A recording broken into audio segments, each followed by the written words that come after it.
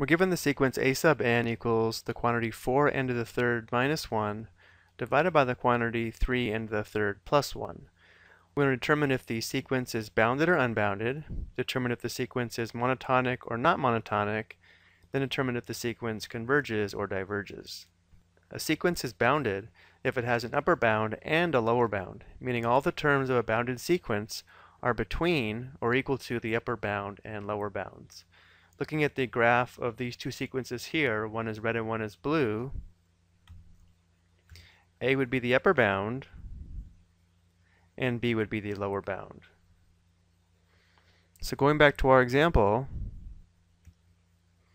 notice how the first term of our sequence, a sub 1, would be equal to the quantity 4 times 1 cubed minus 1, that would be 3, divided by the quantity 3 times 1 cubed plus 3, which would be 4.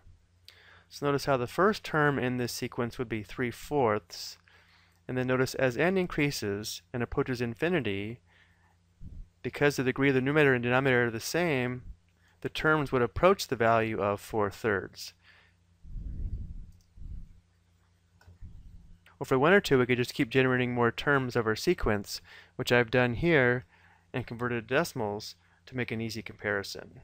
Notice the smallest value in the sequence would be 0.75, so we could have a lower bound of 0.75, which would be here based upon the scale of the vertical axis. Now for the upper bound, again, if we don't recognize this is approaching 4/3, it'd be safe to say the upper bound would be, let's say, 1.5, which may be somewhere up here. So because our sequence has a lower bound and an upper bound, this is a bounded sequence.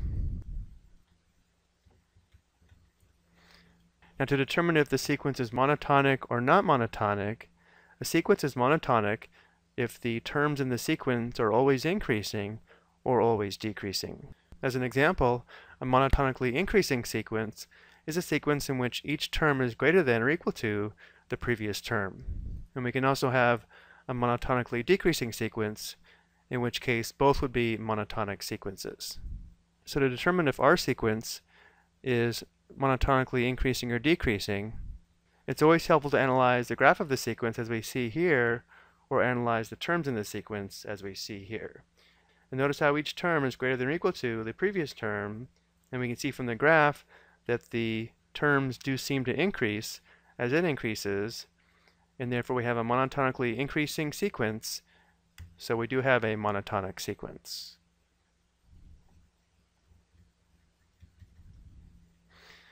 Now there is a theorem that says if we have a bounded and monotonic sequence, the sequence will converge, but more formally, if a sub n equals f of n, and the limit as x approaches infinity of f of x equals L, then we can say the sequence a sub n converges and converges to L. So the limit as n approaches infinity of the sequence is also L. So sequences that have limits converge, and sequences that do not have limits diverge. So looking at our sequence formula, if we let f of x equal the quantity 4x to the third minus 1 divided by the quantity 3x to the third plus 1, and then take the limit as x approaches infinity of f of x,